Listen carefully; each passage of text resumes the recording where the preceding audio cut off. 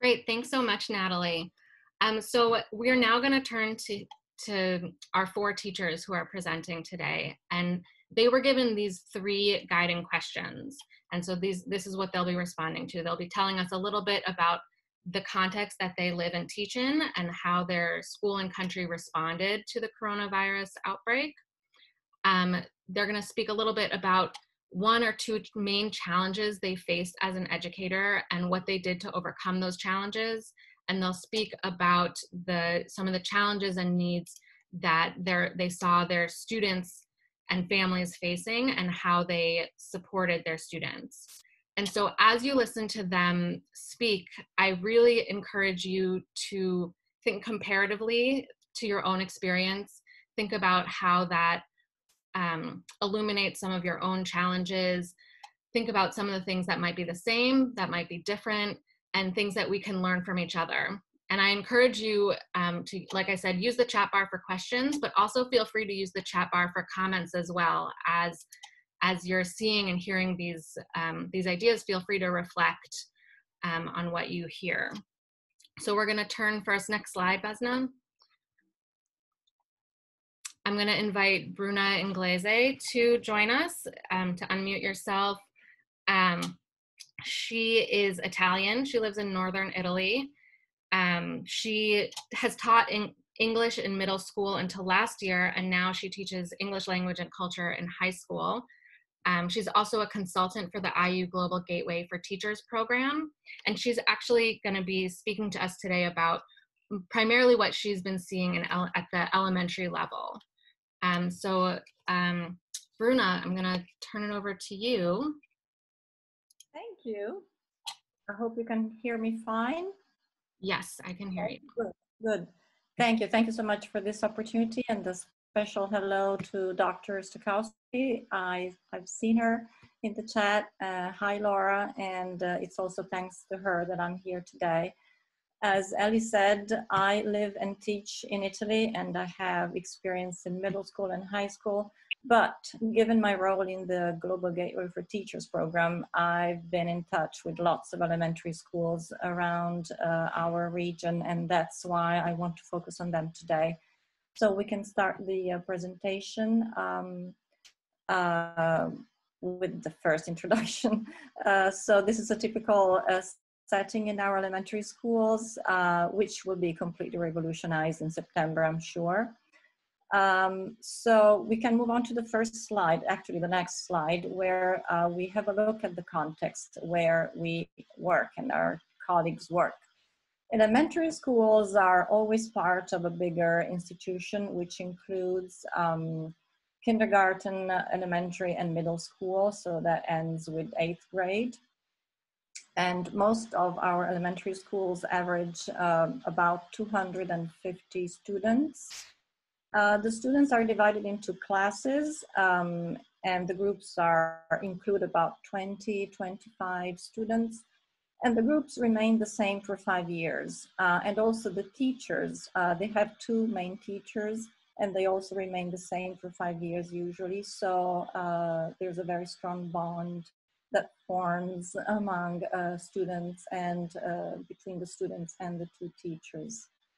The location, as you saw on the map, we are in northern Italy, we are in Lombardy, and Lombardy is the region where the whole outbreak of the virus happened in February here. The students all come, well, most of them come from middle class, lower middle class, sometimes upper middle class backgrounds, but we also have a relevant number of immigrants that amount to about 15% of the total, and especially in elementary schools, their presence is felt. Oftentimes, the families don't speak the language very well. The students might be the only ones in the family who speak Italian, and so that leads to a whole set of problems. Some of them I will mention later. Now, how we dealt with the crisis in general, well, the government intervened pretty soon. So in our region, all the schools were closed starting on February the 24th. And it wasn't clear at first how long we would stay closed for. And then on March the 5th, they decided to extend the closure to the whole country. And so we entered lockdown that lasted until May the 5th. But schools remained closed.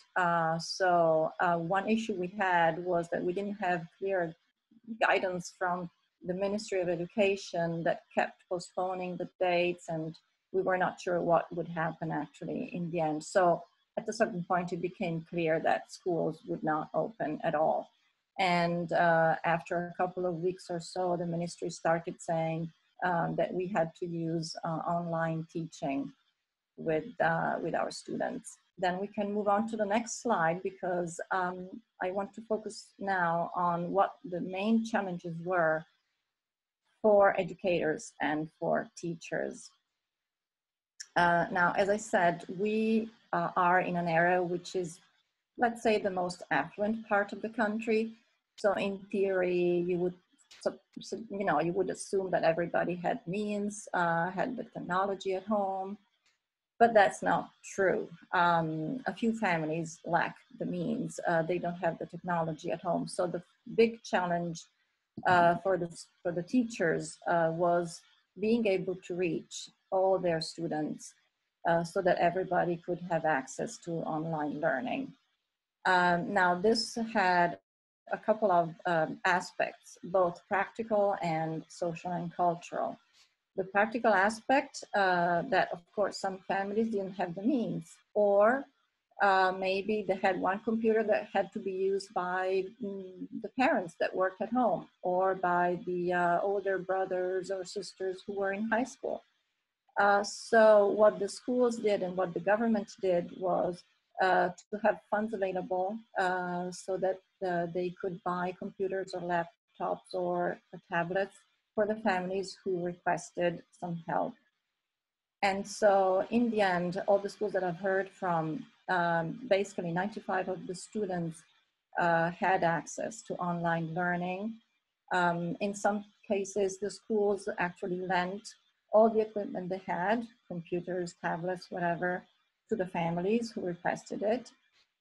Again, if the families requested it, so some families who didn't, of course, we couldn't do anything about that. And here the issue of being maybe from a poor background, immigrant families, that played a role. But the lack of means also had something to do with the social and cultural background of the family, of the families themselves, because of course, families had to be available for their kids to help their kids get online, for example, or use the technology. And some families simply didn't have the time because, of course, we were during lockdown, but lots of people still had to work. And some people had to leave the house and go to work, or some other people had to stay indoors and work at home, but they didn't have time for their kids. Or some people simply lacked the skills it took to help their children. So in this case, there isn't much we could do about that. Another challenge we had was to find new ways of teaching and evaluating the work that the students did. And I think that's common for everybody. Basically, nobody felt they were prepared for this, so they had to jump in and learn as they went. There was hardly any training offered by schools, except very late in the season. So I remember, for example, in my school, they started offering courses online in May, and it's like, thank you, we've already learned what we needed to know by now. But one positive effect is that this really stimulated teachers to be creative in what they could do with their students and their classes, and in using the new technology also. So teachers started, for example, before they could actually start online teaching, they started recording materials, even using social media like WhatsApp, recording things that the students could listen to on their parents' phone, for example, asking them to watch a movie and then make drawings on the movie and then making a video of all the movies, of all the drawings that they could see, all sorts of things. And another aspect that was related to new ways of teaching was also finding new ways of evaluation. And so schools basically reformulated their criteria to include new aspects like participation, willingness to be online, to follow lessons online, and ability to meet the deadlines that the teachers would set online. And so that, of course, helped boost some grades. And so the teachers felt they needed to explain to the families that the grades might not actually be based on performance, but more on different criteria. Before I move on to the next slide, one thing that a lot of teachers felt was the lack of common guidelines from principals, from the school itself. So everybody was basically on their own, more or less. Some schools were better than others, but usually teachers were left to decide whether to give online classes or not, how often that would be. And that was an issue more, I think, in middle and high school, more than elementary school. So yes, going on now to, let's say, considering online learning from the point of view of families and students, they faced some challenges as well. If we think of the families, of the parents, what they mostly felt was that their kids stay engaged. This because they didn't want their kids to spend all their time squandering their time, basically, playing games or being on social media. So that was a need that was felt very strongly. And that's why lots of them complained because online teaching actually started late. In some elementary schools I asked, their lessons started as late as April. So they spent the whole time in March just sending messages or texting or sending emails, but that was not the same, of course. And another challenge the families had was to be there to help their kids. And if we think about first and second graders, they needed help. They needed help to get online, to stay on track, to follow the instructions. And the way the teachers and the schools decided to act was to schedule classes very late during the day, sometimes as late as 4 p.m. So in some schools, classes started online at 4 until 6 p.m., some other schools at 2. And that served a double purpose. First of all, the parents were more likely to be there. And second, if you think of families where there are more than, of course, one kid, if they had an older sibling in high school or middle school, their lessons would be in the morning. And so that would make things easier for the family in case they had maybe one computer only. And it was easier anyway for everybody to have one kid having lessons in the morning and the younger kid having lessons in the afternoon. Bruno, one more minute. Okay, I'm basically done. And the children felt the need to be with their teachers. And so the teachers devised lots of ways. They recorded stories or fairy tales they could listen to, maybe even before going to bed. So in this way, they kept in touch with their students. So we are hoping that we will be ready in September for further challenges. And that's, move on to the last slide, which is just thank you. Great, thanks so much, Bruna. There's one sort of clarifying question from Nicole. She asks, so you scheduled online classes live instead of posting assignments to an online platform? Is that correct? Well, again, that was up to the teachers. Most of the teachers tried to schedule classes online, live. Some teachers, especially in higher grades, decided not to. They spent material to do or assignments to do. but there was no guidelines. I mean, everybody basically decided on their own. And I think there was a general agreement that it would have been better, especially for a single school, to have a common policy, so that there wouldn't be any difference between different classes or grades or. Great, thanks. And I think this might actually be something interesting to come back to in the Q&A. But let's go on to the next slide. So we're going to go on to our next speaker, who's Hadil Kazim, who teaches English at an elementary private school in Syria. She's based in Damascus, Syria, and she has joined us today, but her internet is a little bit spotty, so she's actually pre-recorded videos that we're going to share with you. So it's a series of 5 short videos that we're going to listen to. But like I said, she is here, so if you have questions, either now or later, she'll be able to answer them. So let's go ahead with her first video. My name is Hadil Kazim. I am an English teacher. I have a BA in English language and literature. I graduated in 2008, and since then I am teaching English with the breaks now and then because I have kids. Now I am teaching in a private school in Damascus, Syria. I teach 3rd grade, 4th grade, and 5th grade. I teach in an elementary school. Our school is private, and we take care of our kids and our students, and we have a good curriculum. We have a good staff of teachers. Now, with the outbreak of the coronavirus in the world, the Syrian government decided immediately to take precautionary measures.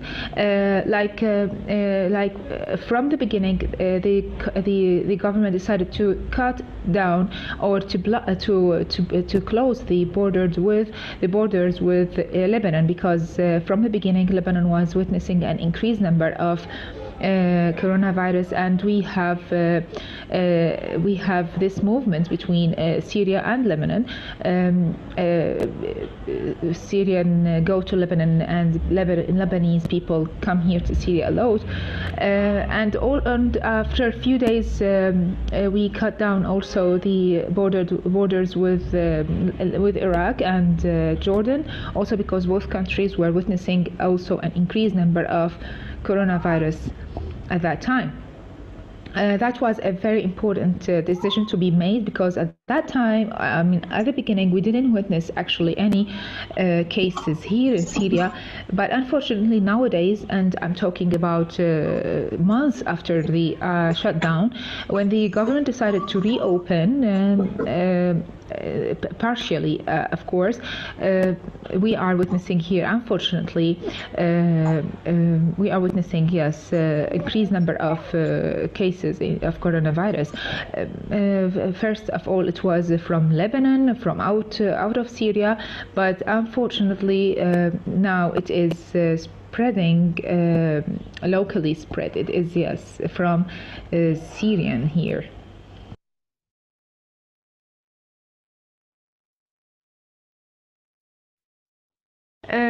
Now, when the government decided to shut down the schools, the restaurants, markets, almost everything, that was announced on TV, of course, that schools has to be shuttered, and it was also, of course, for the safety of the students and the kids. We continue teaching. Of course, our kids had to be educated, no matter what method we use. So for our school, I have to say that we use from the beginning of the year, we use the Facebook application and the WhatsApp application. Now we use the Facebook to announce for general announcement, like if there is something for all of the grades, we post it on the school's page. For the WhatsApp, we have for each grade, for each class, we have a group on WhatsApp. The group contains the students' families and the teachers of the subjects. Now, when the school was shuttered, of course, we continue using the groups of the WhatsApp. That was easy for the parents, and I insist on using this application, the WhatsApp, because it is familiar here in Syria. All people here use the WhatsApp. So we continue using these groups to communicate with the students' parents. The students' parents were very helpful. They helped me. They cooperate with me. Now, for me, first of all, I have to say that I tried to be calm for my students not to feel stressed, because it wasn't easy for them to shift suddenly from giving lessons as usual in the classroom to go immediately to teach online. So it was really I think it wasn't easy for us, for all of us, but we worked hard on that. We worked as teachers in our school in a good plan to continue teaching and to continue connecting with the students. I sent the videos of the lessons on the WhatsApp. I send sometimes my video. Sometimes I send voice notes of me explaining some points. I also send them some exercises. I wait for them to answer these exercises. I was all the time ready for any question. If there is any question, if there is any misunderstand of anything, of any point in the lesson, I spread the subjects during the whole week. Like 2 days we focus on math and science, 2 days we focus on reading, 2 days we focus on exercises. Students were working with me. I sent them some exercises to work at home, for my students not to forget learning. Now, that worked. I think that was good for us. I try to encourage my students by asking them to send me some videos for them while they are reading, or while they are doing their homework, or they are doing an exercise, and I send their videos, or I send their pictures on the school's page on Facebook, and that was good for them. It was an encouraging way somehow. Now, I have to mention that from the beginning of shutting the schools down, the Ministry of Education here in Syria immediately put some links on internet online, which any students can easily just click on the link and choose the grade and choose the lesson, choose the subject, and he or she can easily listen to the lesson. That was a very good thing made by the Ministry of Education.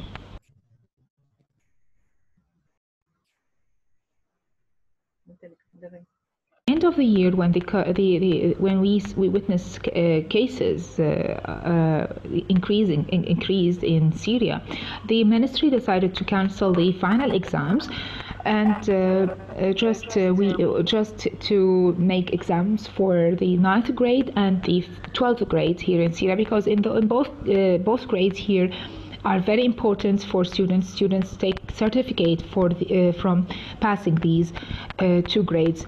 Other grades moved to the next grade, and of course the ministry put a good plan to compensate everything was missed last year, hopefully, actually. That's how we handle the teaching field during the shutting down the schools and during the pandemic. It wasn't easy for us, all of us, I think, all over the world, but it is a hard time, and we have to be strong to pass these hard time. Now, moving to challenges, when we want to talk challenges, we have to mention that here in Syria, the electricity made a challenge here for us, because not all the time we have electricity, not all the time we have power. Sometimes we have 4 or 6 hours without electricity, of course spreading during the 24 hours. So it was difficult for us as teachers to connect with the students, or to give a lesson for all students at the same time. That was the first challenge. The second challenge was the internet, as I don't know if I mentioned it. The speed of the internet is somehow weak. The internet is not stable all the time. So this was a second challenge for us. If we want to talk about challenges, yes, students had some difficulties in download some pictures and videos during the lessons. Now, also, in my opinion, there is a challenge for me as a mother and other mothers.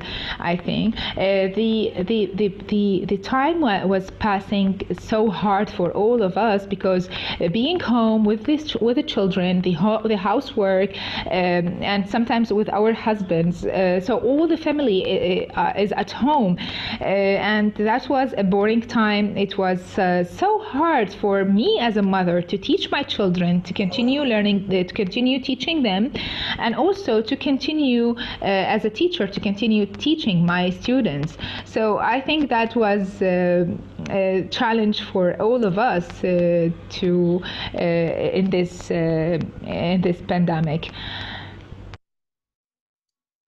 Before we go on to the next video, sounds like it's hard to tell if the background noise is from the video or from anyone who is unmuted. But please make sure that you're on mute. And let's go ahead with the next video. We want to talk about how this pandemic affected us in other aspects in our life. With the shutdown of schools, as I said, restaurants, and almost everything, the economy collapsed. Not just in Syria, all over the world. It was really the economy really affected. Has been affected. And we have to mention that also the sanctions made it worse here in Syria, because we have shortage in power, we have shortage in some medicine stuffs. So people here cannot find the simple needs that they need in their life. Also, I have to say that the prices are skyrocketing. The prices are really jumping crazily after they reopen. I can't compare actually the prices, and that also affected the schools or the educational side, because now the private schools, or almost all schools, almost all the private schools, the fees are becoming so high, so not all families could pay the private schools, so that affected also the schools. Now, also I have to say that the crisis, these crises affected the educational part in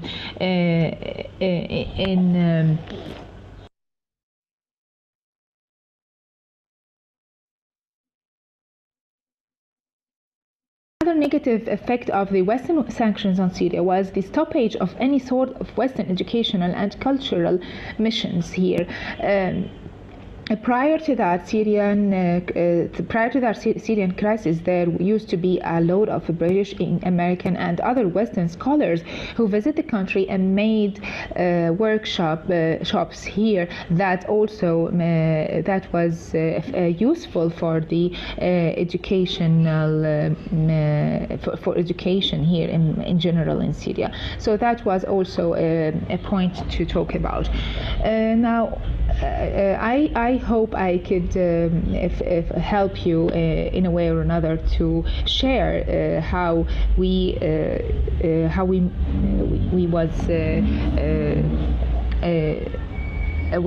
we handled the education or the teaching field here in Syria during these crises. And thank you for all of us, and thank you for all of you.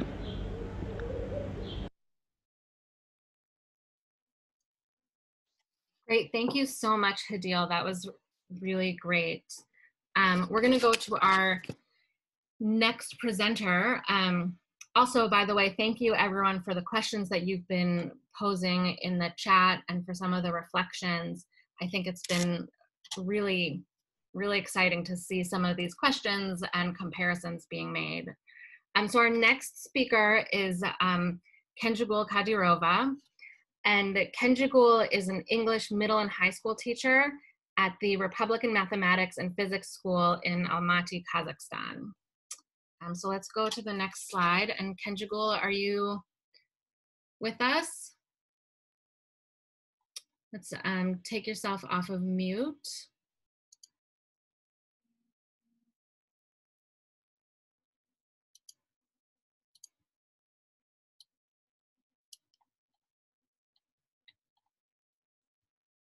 Kenjigul, we can't hear you.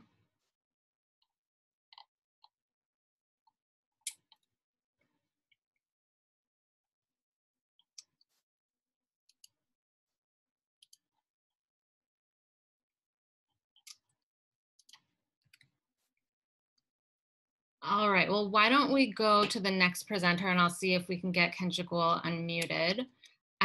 So Vesna, let's skip ahead, and Olena, we'll have you speak for now, and then we can go back to Kenjigul. So Olena Statkevich has been teaching English at the can you hear me? We can hear you. And she's a senior teacher at her high school. So go ahead, Olena. Good morning. Ukrainian school joined the process of distance learning organized just as schools were closed due to the quarantine. All the TV channels in our country were involved into the process of broadcasting the lesson given by the teachers of Ukraine according to the school program. Educational sites such as To the Lesson and similar to it were created and supported, and the teachers could upload it to Google Classroom. Our school did not wait for detailed instructions and organized the process of distant learning by using the knowledge and experience of our teachers. As the majority of Ukrainian schools, we have been using such applications as Zoom, Classroom, as well as additional applications. The particular teachers who possessed the required knowledge made short video instructions for all the colleagues and organized the courses to teach those who don't possess such knowledge. New timetable of the lessons and new timetable of control works were created. Our principal and her substitutes were given access to our electronic classes to control the quality of the lessons. Being an English teacher, I and my pupils were given access to electronic versions for English textbooks published in Great Britain. This software allowed us to teach and control pupils and perform such activities as reading, writing, use of English. It meant that I was in the privileged position. Not every teacher had the necessary equipment at home. And that's why our school and the principal of the school came to the conclusion to provide teachers with the necessary devices. A lot of our teachers faced up with several problems. It was necessary to teach the pupils while educating themselves. In our school, the problem was solved in a very simple and at the same time very complicated way for us, because the first month we worked for almost 15 hours per day to master the required knowledge. And of course, it took more time to prepare for the lessons than before. It took us a lot of time to communicate with parents and pupils, helping them and answering all the questions. Our parents, pupils, and teachers filled in the questionnaires prepared by the administration of school to find out their opinion on distant learning 3 times: at the beginning of quarantine, after the months of distance learning, and at the end of the year. And of course, without the help of my husband and son, I could not solve the problems and overcome the difficulties. So, the challenges. The next slide. Thank you. The lack of individual communication between the teacher and the pupils could possibly turn the teacher into the person whose job is only to pass the knowledge without educational function. This system of endless and typical tasks, as well as the necessity to explain the new material and to give and check homework, caused the loss of creative component and excessive formalization, when the educational process is turned into the process of obtaining high marks. Before quarantine, the system was balanced by the number of class lessons and creative components. I believe that it is dangerous to make the system of giving tasks and checking them the main source of getting marks. Some pupils, in order to get high marks, try to substitute the process of learning and analysis of obtained information into the process of Googling books, workbooks, answers without analysis.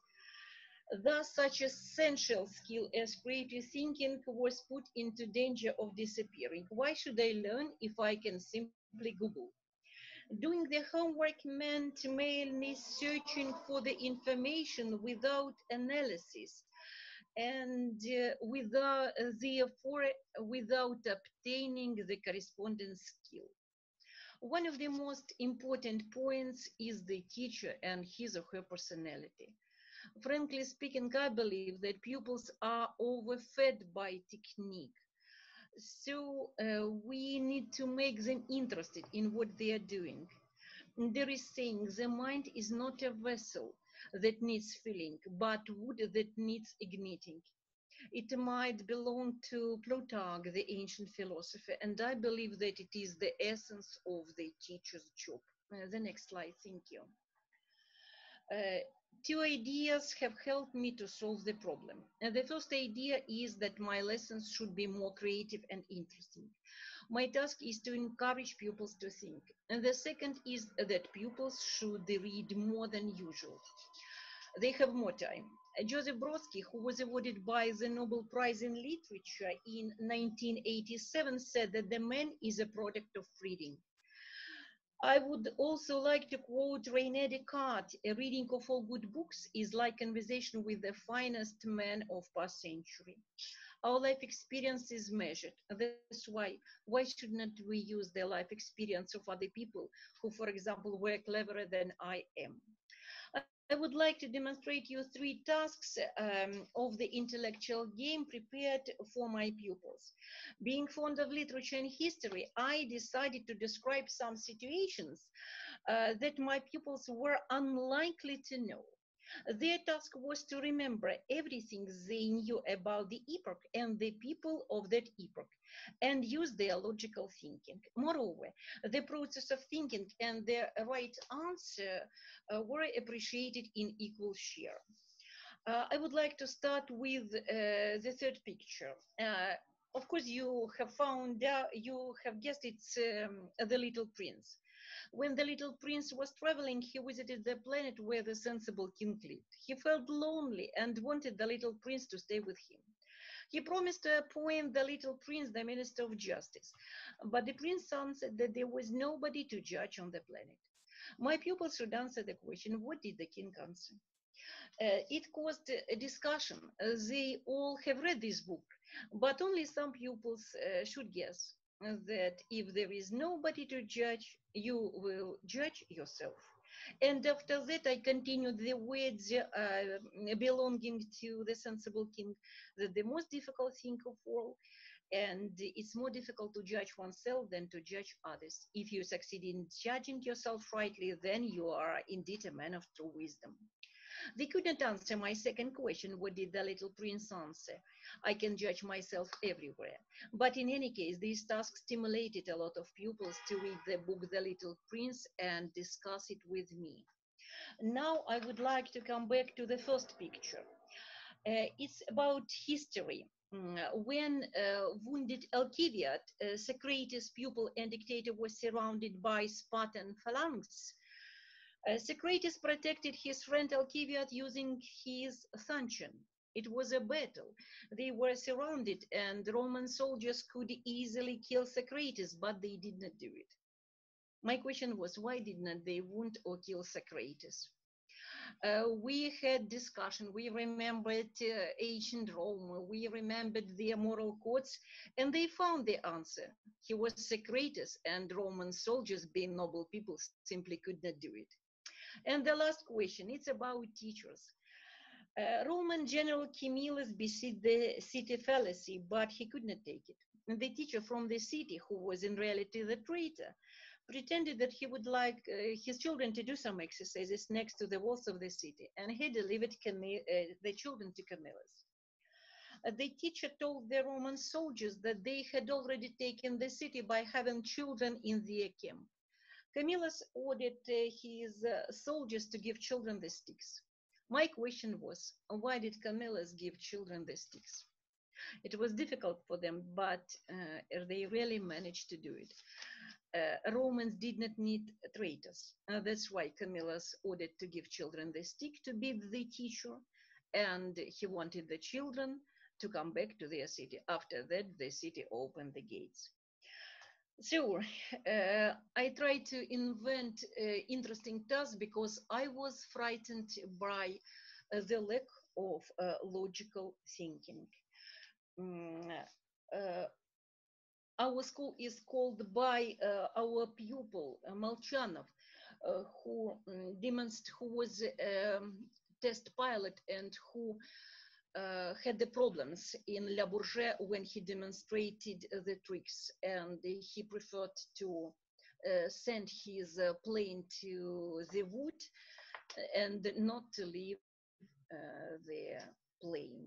That's why in our school we try to remember about moral standards, and for me it was very difficult during the quarantine to do it. It's also useful to mention such as academic dishonesty or cheating.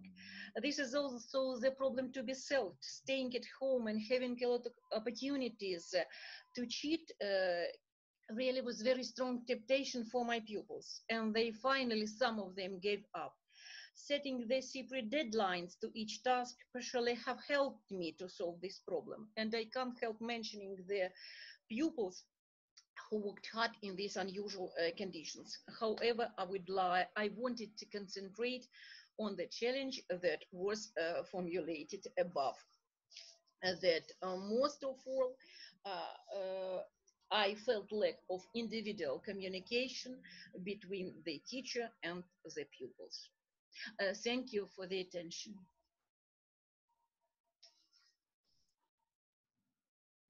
Thank you so much, Elena. That was really interesting. And I love seeing the conversation that's going on in the chat as well.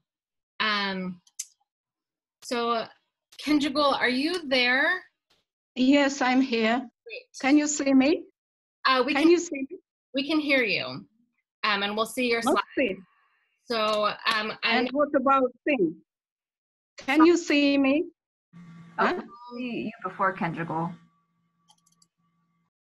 Can you see me? I ask you. No, we can't see you, but we can. Oh, now we can see you now. We can see you now. Okay. Glad to say hello, everyone. First of all, I would like to express my gratitude to Kasia and Ellie, whom I contacted closely. Thank you for such a useful event. As it was mentioned, I'm Kenjigul Kadirova. I am from Almaty, Kazakhstan. And the Republic of Kazakhstan is the 9th largest country in the world. Kazakhstan takes the dominant position in Central Asia economically, primarily through its oil and gas industry. And it also has vast mineral resources. Kazakhstan borders with Russia, China, Kyrgyzstan, Uzbekistan, and Turkmenistan, and also adjoins a large part of the Caspian Sea.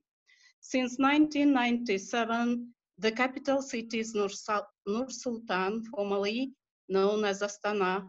It was moved from Almaty, the largest city of our country. Now I would like to say a few words about pandemic situation in my country. The virus was confirmed to have reached Kazakhstan on the 13th of May, 2020. On the 15th of March, President of our country, Kassym-Jomart Tokayev, declared a state of emergency from 16th of March till the 11th of May.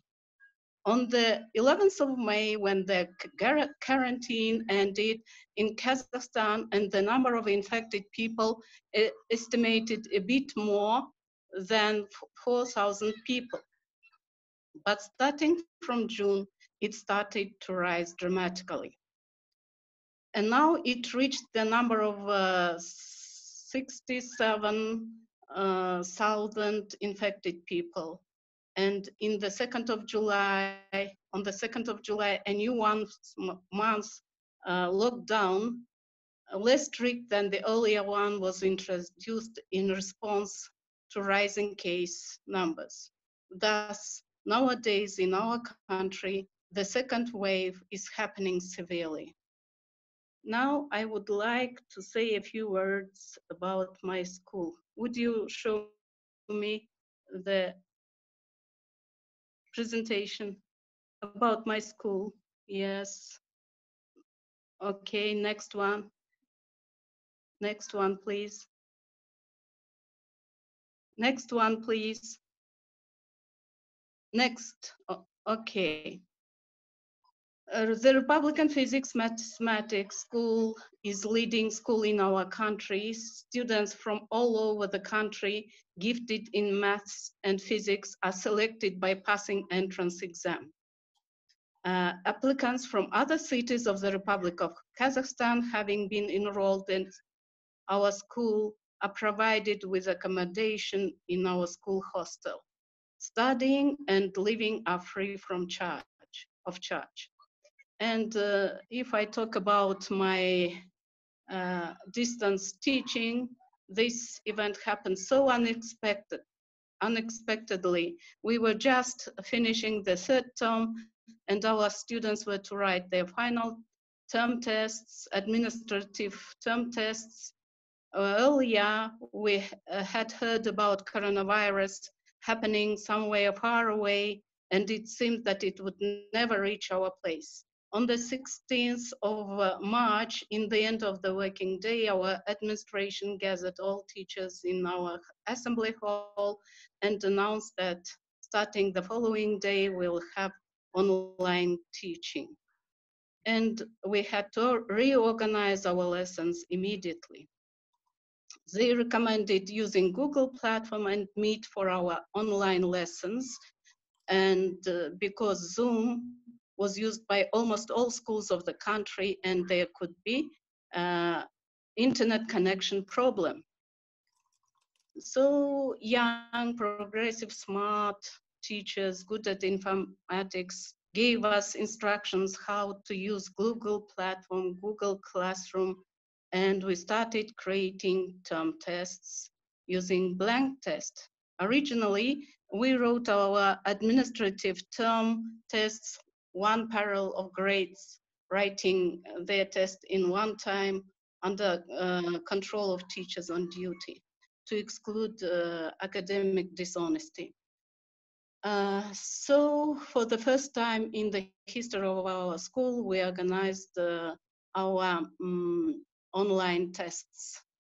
Thus, we finished the 3rd term we put our term marks in our electronic register called Kundalik, functioning throughout our country. All Kazakhstani students have already been using it for 2 years. Fortunately, we had spring holidays and we had time to study the other resources for online teaching. During our normal offline teaching, we actively used such programs as Kahoot, Socrative, Quizlet, and Quizalize for consolidation of our teachers' knowledge. So we successfully went on using them. And one more application which was very useful for me was WhatsApp.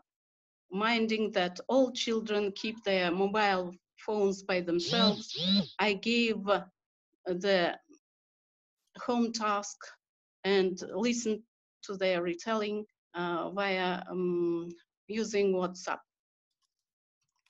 So the most challenging problem I faced during COVID-19 crisis was the number of tasks which I had to check.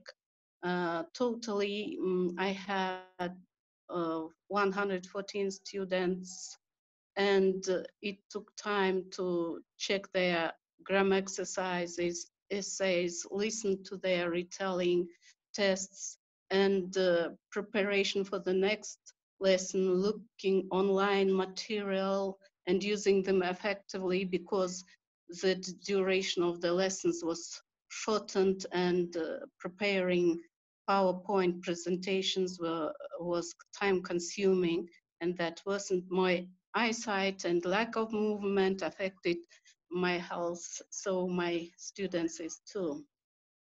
Then for me, the lack of practice in using some computer programs was challenging. Once I prepared a final test for my students, and when I wanted to give it out to my students, I found that it disappeared. I was in panic. I immediately phoned my colleague.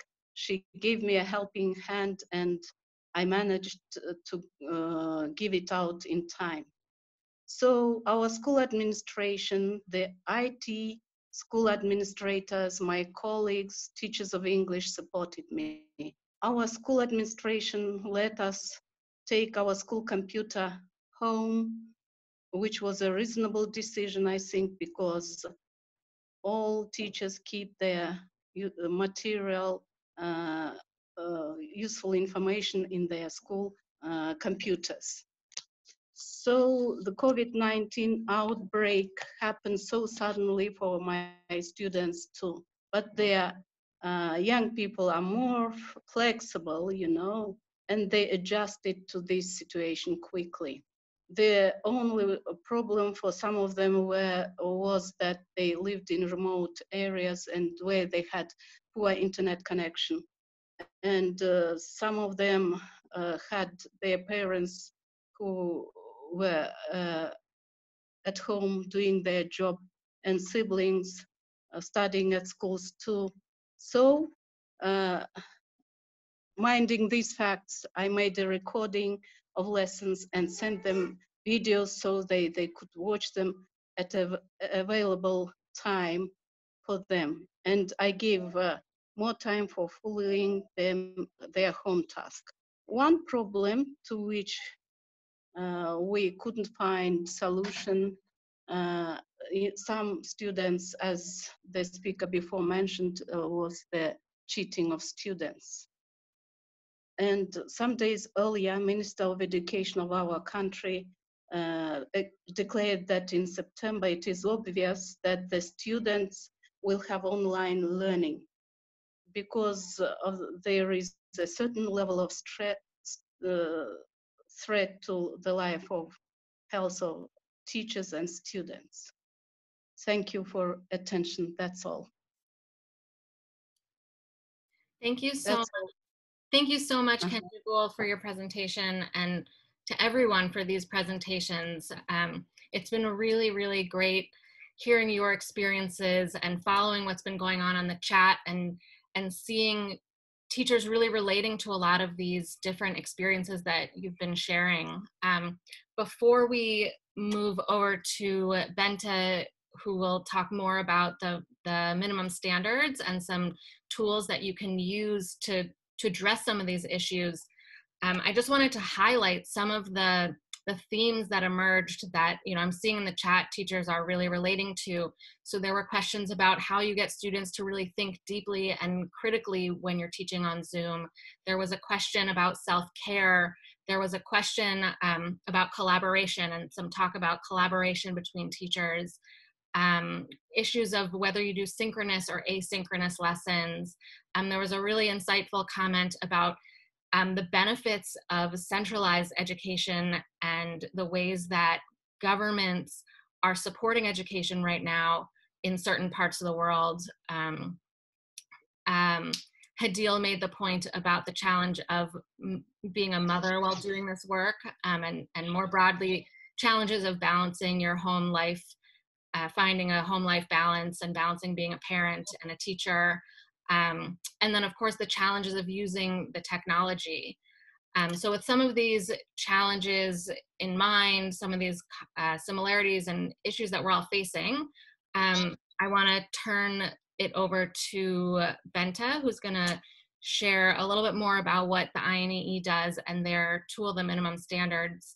And she'll talk for about half an hour, present the tool, and then we'll come back and I'll bring together all the questions that you had, both for the teachers and for Bente. So Bente, over to you. Thank you, and good morning. And I'm talking from Norway, actually on the west coast of Norway. It has been really interesting to listen to you all, and it is quite special that we are all in a crisis, actually for the first time since the Second World War. And the generation we are in, many of us have not been in a crisis like this before, because even I am a little bit too young to have experienced the Second World War.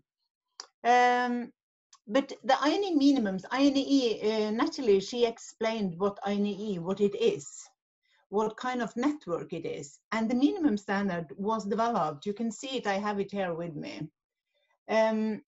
It's actually always with me, because I call it my second Bible, because it tells me a lot about how I can react to issues that occur during an emergency.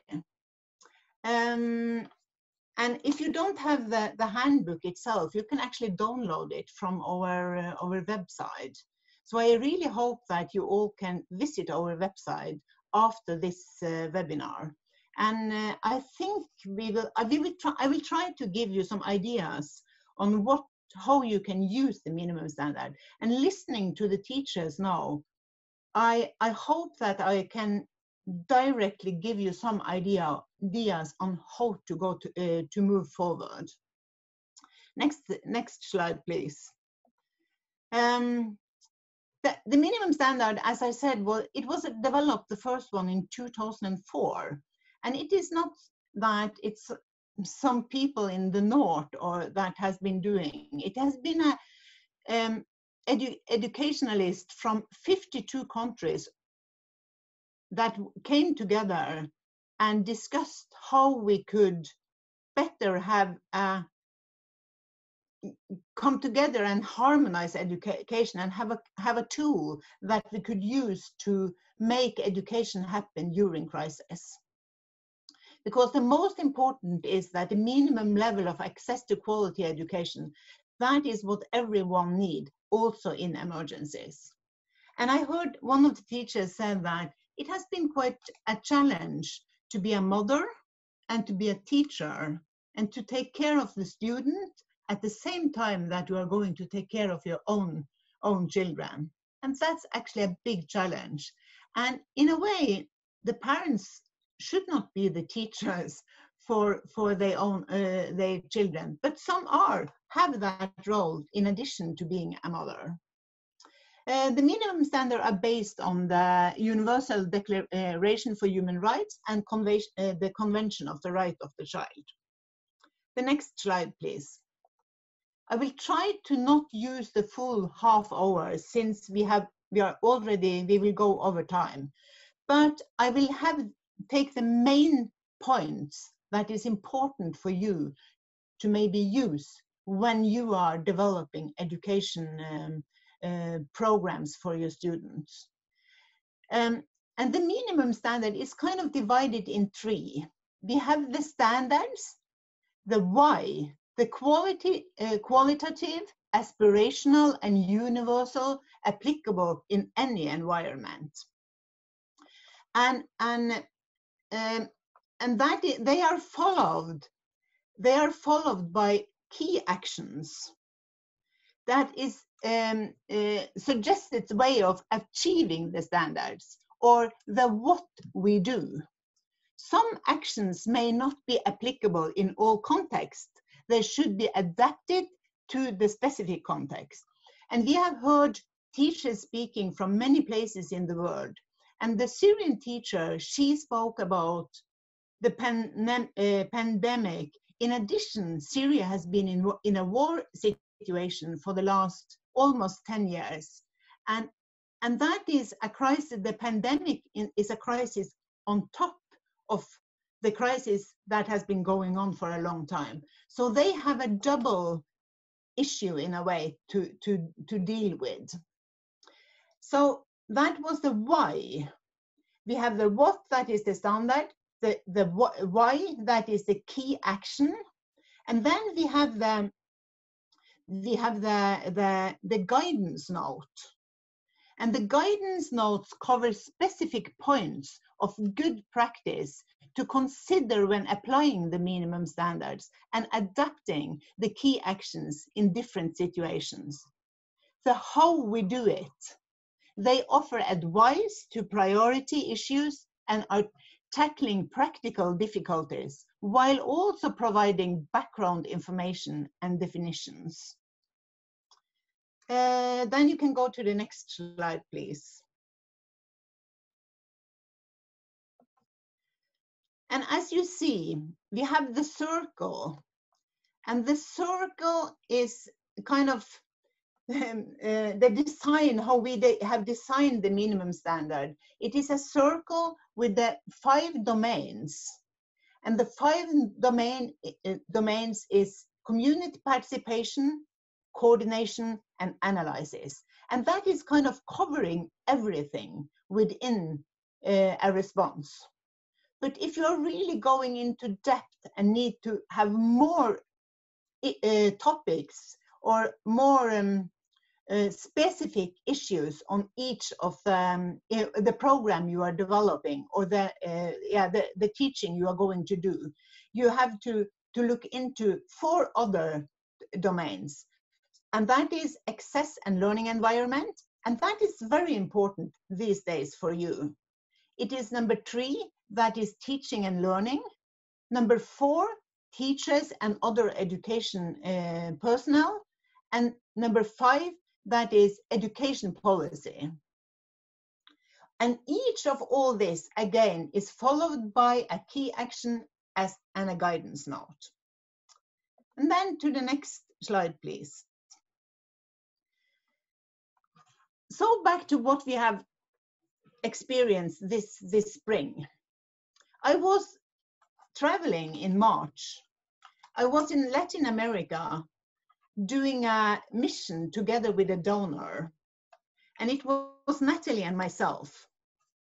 And we experienced that something was happening around the world. And the very first message we got from government and all over the world, it was, wash your hands and keep distance. And I was thinking, do we have an INE minimum standard that cover hand washing and can be directly connected to COVID-19? And yes, we have. So if you have had your book now, you could have opened your book at page 131. And you could have found that domain 2, that is access and learning environment, standard number 3 under that domain is facilities and services. That says, education facilities promote safety and well-being of learners, teachers, and other education personnel, and are linked to health, nutrition, psychosocial, and protection services. And the standard is the standards is the why, the qualitative, aspirational, and universal, applicable to any environment. The thing is that the key action under facilities and services, that is the what. That is the why. I suggested actions to be taken in order to reach and meet the standard. And if you go to guidance note number 6 under facilities and services, it says safe water and hygiene promotion. And that is exactly what the government asked everyone to do. Wash your hands. And that was important also to do in schools. What we were in addition thinking about for many places around the world, it was how do they have soap? Do they have clean water? How can they get clean water if not? And are they able to make soaps if they don't have any? And that is, of course, a different issue many places in the world, especially in refugee camps, that we are working a lot.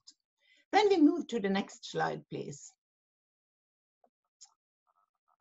And then I would like to give you some examples from each of the domain that I hope you can think through and that will encourage you to go to the minimum standard and see if you are able to use the book when you are developing your program.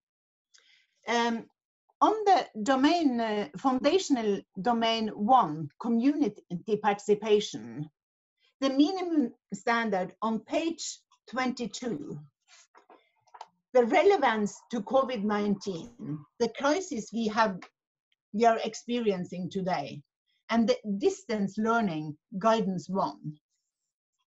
And that is quite interesting because community participation, the relevance to COVID-19, distance learning, participatory learning, guidance note number 1, inclusive community participation. So the linkage here is COVID-19 that you can link the distance learning to community, to participation. Community members participate actively, transparently, and without discrimination in analysis, planning, design, implementation, monitoring, and evaluation of education responses.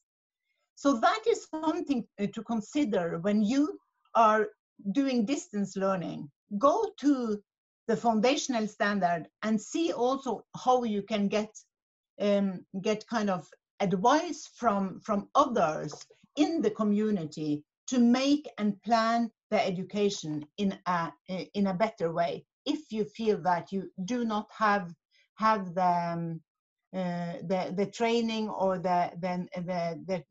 from your own school.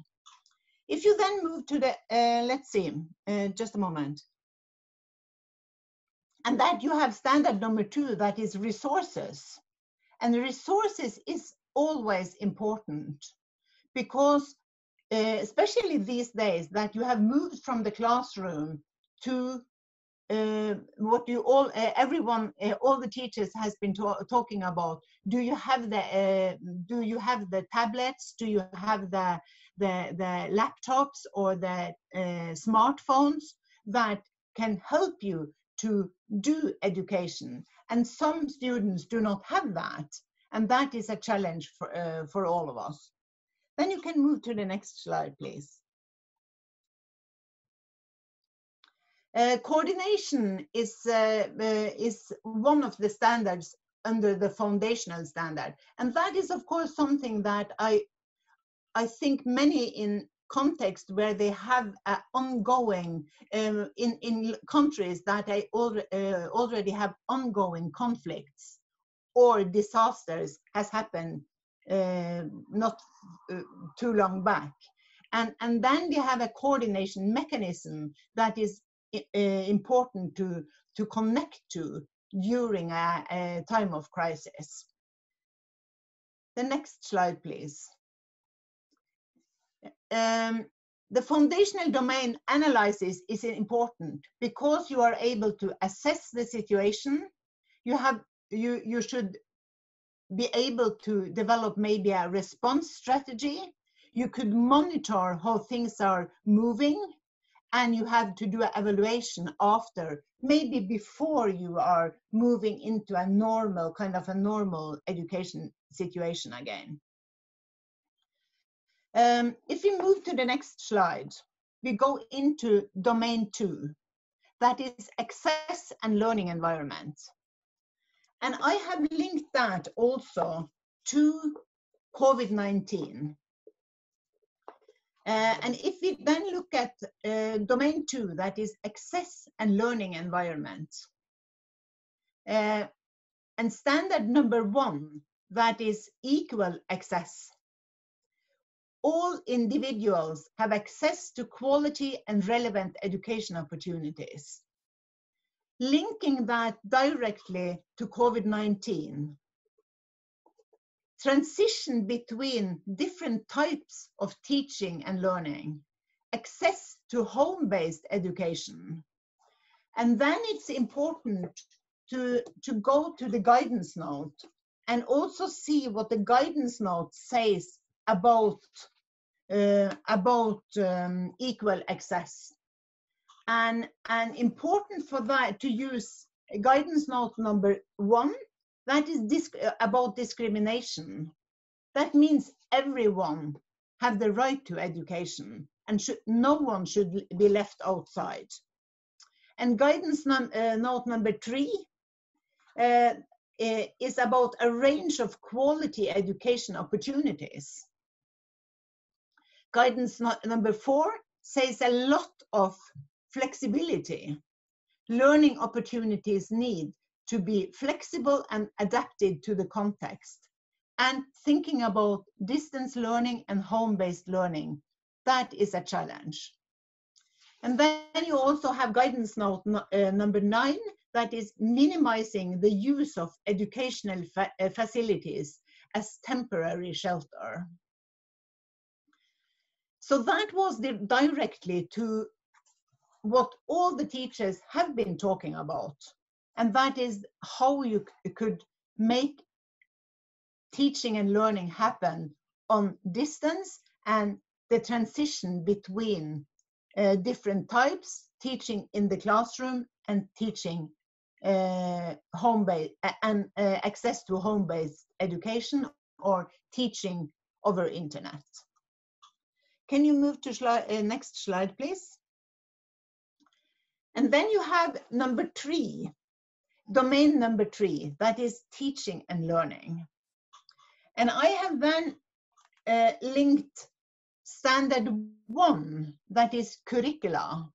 And that is also something that will be very different. And I heard one of the teachers talking about encouraging students to read more and to get into older stories. And of course, curricula, how could you use the curricula during a crisis like this? Culturally, socially, and linguistically, relevant curricula are used to provide formal and non-formal education, appropriate to the particular context and need of learners. And that is back to the minimum standard, the relevance to COVID-19. Curriculum adaptation from classroom to home-based teaching and learning. And if we go into and look at the guidance note, The guidance note that I have suggested that you should look at, that is guidance note number 1. That is about curriculum is a plan of action to help learners to improve their knowledge and skill. And that is kind of go through it and see if you can adapt something and get ideas from that. Guidance note number 3 is curriculum review and development. And then we have number 8 and number 9. That is about, number 8 is about diversity, should be considered in the development of and implementation of educational activities at all stages of emergency throughout to recovery. So the period you are in now, where you still are home-based education, but you are going back to a normal situation, is really important. Guidance note number 9, that is about locally available learning materials. And that is something that is a challenge, since not everyone have the technical they are not equipped to kind of be part of the education. Then you can move to the next slide, that is domain 4. And that is about teachers and other education personnel. What I did on that, I looked at standard 2, that is condition of work. And that is about the teachers and all the education personnel.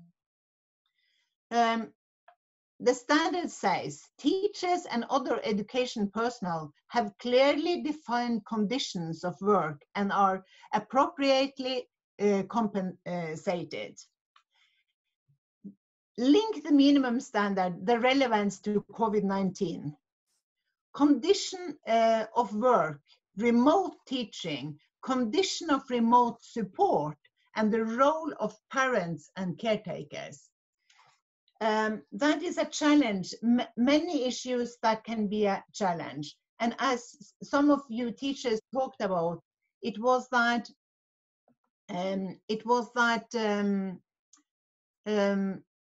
it is difficult to be a teacher and a parent. It's a challenge to be at home following up your students. And it's a challenge to be a teacher teaching on distance. The guidance note number 1. Number 1 is about job description, and that is actually important to think through. Guidance note number 1 is about conditions of work, and that is important to go through together with your all the other teachers and also the principal in school, so you can discuss if it's relevant and if it's how you can improve your situation as a teacher. And then we are moving to the next slide, please. And that is, very often I said domain number 5 is very, very important because it is about the education policy. So I linked both standards and tried to see the relevance to COVID-19. Standard number 1 is about law and policy formulation. Education authorities prioritize continuity and recovery of quality education, including free and inclusive access to schooling. And the relevance to COVID-19, government ownership of education. They are the owner of the education system in a country. And they are responsible that all the children get education, even in times of crisis. Guidance note number 1 under law and policy is the national authorities' duty is to respect, protect, and fulfill the right to education. Minimum standard relevance, the standard number 2, that is about planning and implementation. Education activities take into account international and national education policies, law, standards and plans, and the learning needs of affected population. The relevance to COVID-19, it is right to education. We have to remember that all the children have the right to education in all, even in a crisis situation. Looking at the guidance note that I have mentioned here, it's guidance note number 1, meeting education rights and goals.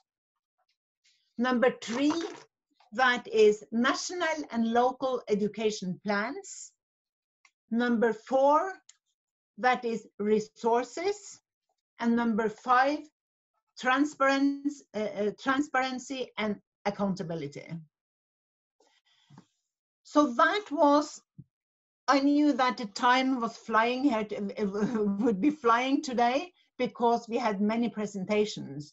But so that's why I tried to link what I saw from the presentations and try to link how you could use the minimum standard and how you can move forward by using the minimum standard in the work you are already doing. In addition to that, try to connect to other standards if you see that they can help you. So if you look at page 48 in them, or the next slide, please, that is the map of all the standards and how you can see them holistically. But in addition, it is important to dig into each of the domains if you see that you can use them, and also use remember that the what are the standard, the why is the key action, and the how is the guidance note, and how you can really apply them to the work you are doing. I think I used 20 minutes. I have jumping a little bit back and forth because, as I said, time-wise, we was a little bit short. But I am here and I am open for questions. So thank you very much. Great, thank you so much, Bente, for this introduction to the minimum standards. And as she showed, they're a really rich piece of guidance that we can use and connect to the situation and get a sense for how we should be framing our teaching moving forward. So we've got some time for Q&A, both for Bente and Natalie about the INEE and the minimum standards, and also questions for the teacher presentations for Olena and Kenjigul, Hadil and Bruna. So there were some questions earlier that were asked, so I'm gonna start with those, but please feel free to keep putting questions in the chat. And as well for you guys to jump in, you know, these questions are a starting point for our presenters, but you as teachers who are participating in this webinar, you also have your own experience and expertise in teaching in the past couple of months. So there was a question for Bruna in particular, but I think all teachers could speak to this if it's relevant, about collaboration between teachers. So the question is, if teachers were teaching the same grade, teachers who are teaching in the same grade or the same content found time or opportunity to collaborate with each other, was there time to plan content that would be similar for the same grade levels? And if so, do you have an idea of how those collaborations took place or what they looked like? Right. Can I? Yes, go ahead. Try to answer. I can just try to answer because I know at the elementary school level, in normal conditions, they would have meetings every month. Planning is done very differently in Italy from how it's done in the States. So they would get together once a month and have a general plan, or a very general idea, so that in practice, basically each class, and as I defined earlier, each group is 25 kids and 2 or 3 main teachers for 5 years. So each class is basically a world on their own, although they still work on the same skills and abilities and competencies, of course. But during this lockdown period, we still had to do the same meetings, the same amount of meetings, but they were held online. And I think the very tight collaboration was among the 2 or 3 teachers in charge of one class.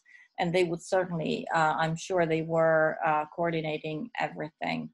So they would come up with ideas, on how to do certain projects.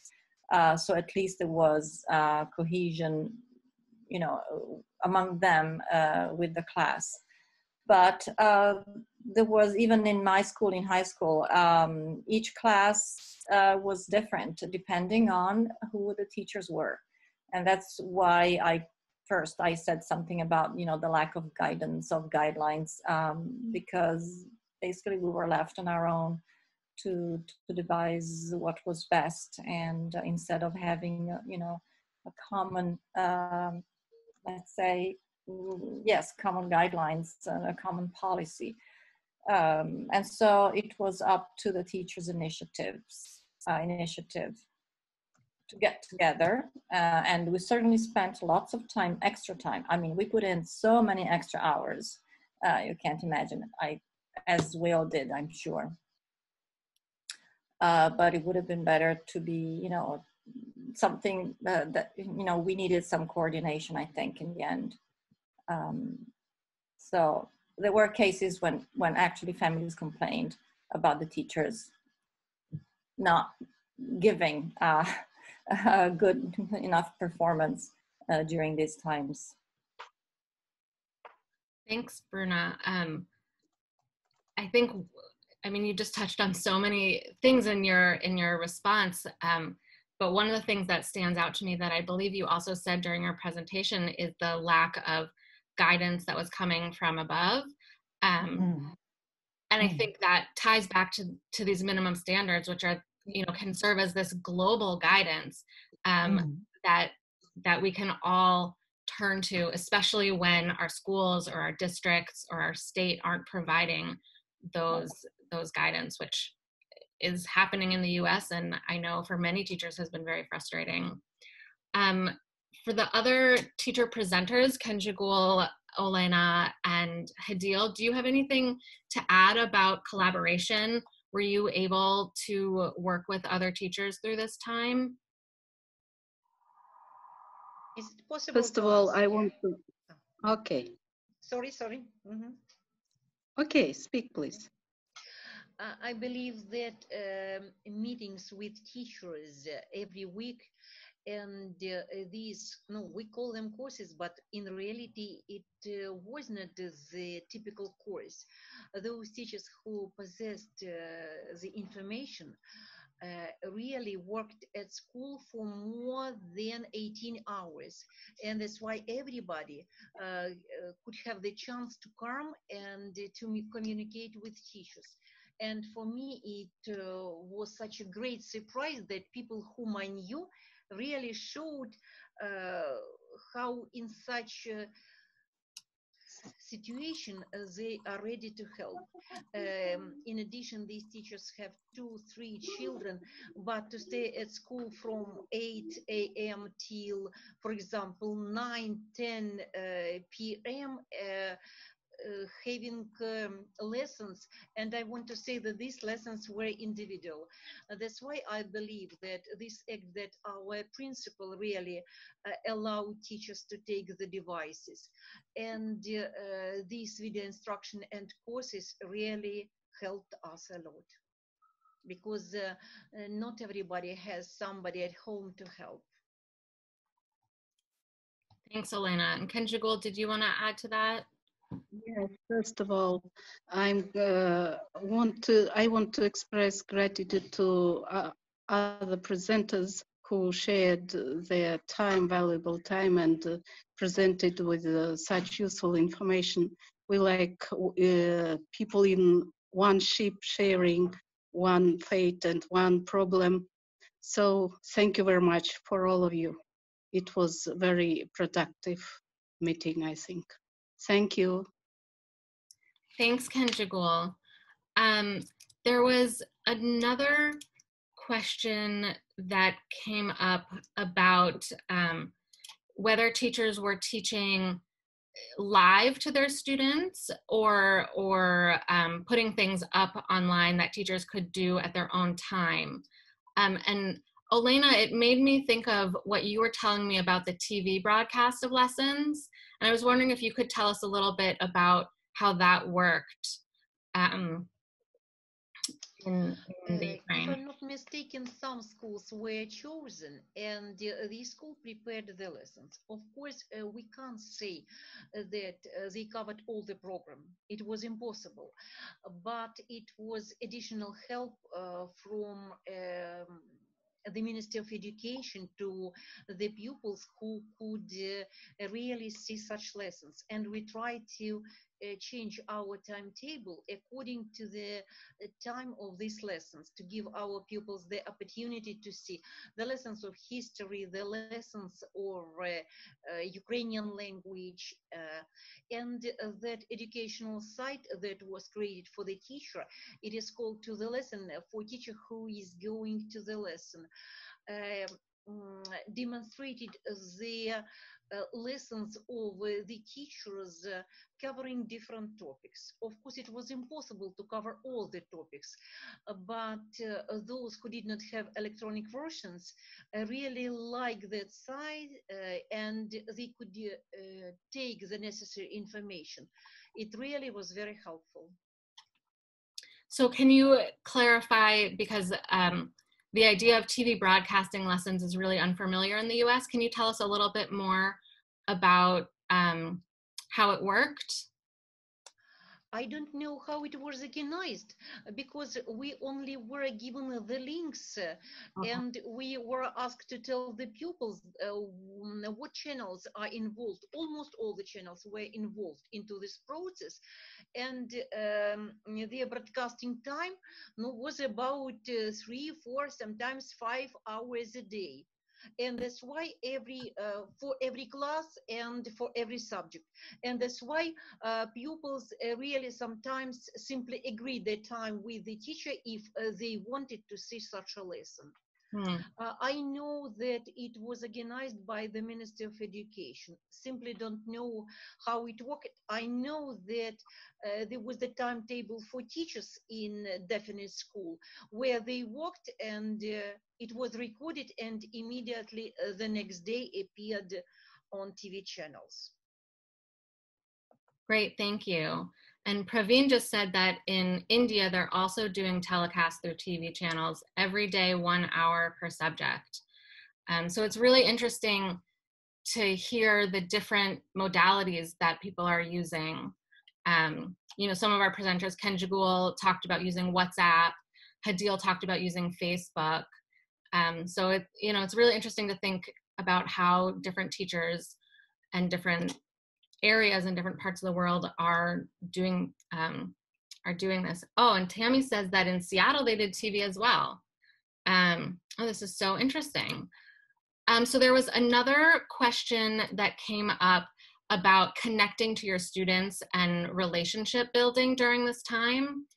Can any of you, Bruna, Olena, Kenjigul, or Hadil, talk a little bit about how you were doing that and maintaining your relationships, the personal aspect of teaching, your personal relationships with your students? I can start. So I think I wrote in the chat about holding tea times with my student. Well, that works. Well, it worked because I was teaching high school, so 12th grade, and this class in particular really I don't know, it inspired me to organize something outside the regular class time, so they could be all together, because during the lockdown, I mean, everybody was just at home. They couldn't see their friends, they couldn't see anybody. And so it was important to have a moment of social life where we could all chat, and it was not the teacher talking and them listening, or and they really appreciated it. With another class, I also held lessons outside the regular lesson times, just to interact with them, just to give them a forum where they could just chat as they would have in class if we had been at school, especially because some kids experience some really hard times. One kid lost his father to the COVID-19, and others were affected in many other ways, even economically. So I think it was very important to keep them, to make them aware that we were thinking about them as people, not just as students. So that's, you know, a couple of things I did, or messages, and, you know, exchanging messages using the tools that we were given, whether it was Classroom or whether it was WhatsApp groups, but connecting with them outside the regular, you know, the usual teaching times or assignments, or so personalizing the contact. Thank you. Does anyone else, there's some comments in the chat coming in. Lisa said that she used live video conferencing for social interaction, for interpersonal communication, and small group help. In Colombia, kids have to wear their school uniform, and they start classes at 6 o'clock in the morning until 1 o'clock. That's really early. Let's see, Caitlin has a question here. She says, is anyone going back next month? My district is having the full student body back every day, and I'm struggling to find out how to organize lesson plans around the restrictions. Much of it runs counter to how I usually teach. May I take that one? Yes, please.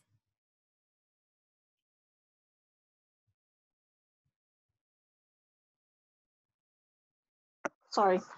This was so beautifully explained earlier when we were talking about kind of minimalizing. As teachers, we often like to go big. We like to have a lot of things, but really what we all kind of have to do during this pandemic, but also in a lot of moments where there's a lot of things going on, and it doesn't even have to be for the whole class. It might be for that one kid who you know is going through a hard time.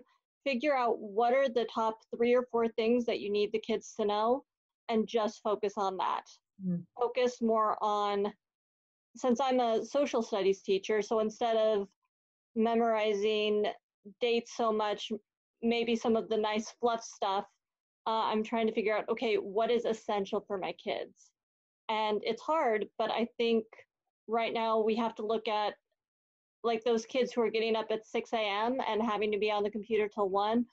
What is the best way that we don't A, overwhelm our students, B, still teach them, and C, make it fun for them? Great, thanks. And I think that, I mean, it's just going to be such a challenge to figure out how you can make it fun and engaging without the small group work, and some of the things that you might normally do that we can't when we're trying to socially distance in the classroom.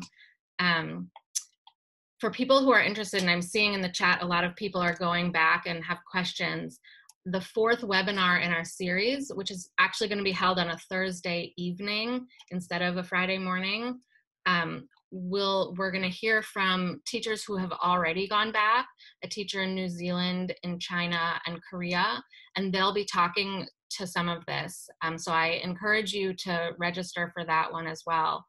And similarly, the questions we were talking about with building personal relationships, our 3rd webinar is going to be focused entirely on providing psychosocial support and social emotional learning, and how you can do that connectedness, whether it's over the internet or in person. And that one will be held on July 31st at 10 a.m. Let's see, there are more questions coming in. I want to make sure, there was a question earlier about behavioral issues. So someone said that they had a rough time with classroom management. Do you have any effective advice for students who are highly intelligent but have behavioral issues? Does anyone have anything to comment, to contribute to that question? Hello? Can you hear me? Yes.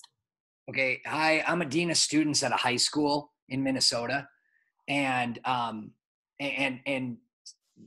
one of my jobs is to work with discipline when we're at school. But when we are not there, sorry, my video was off. When we were online, we found a lot of plagiarism and academic dishonesty. And what turned to be the number one thing that we did was incorporating parent support. And so we basically had meetings with kids in question and parents, and basically having Zoom calls with them. We were fortunate enough that we really didn't have any issues with like Zoom bombing or anything like that. But the academic dishonesty piece was probably the most difficult. And we had to basically work with the family and the student and encourage students to show what they know, and allow parents to understand that this is not a consequence. It is something that we are doing to help everyone learn. Great, thanks so much, Eric. In the interest of time, I want to be sure that we wrap up on time. So thank you all so much for your questions, for your contributions. Thank you to our teacher presenters.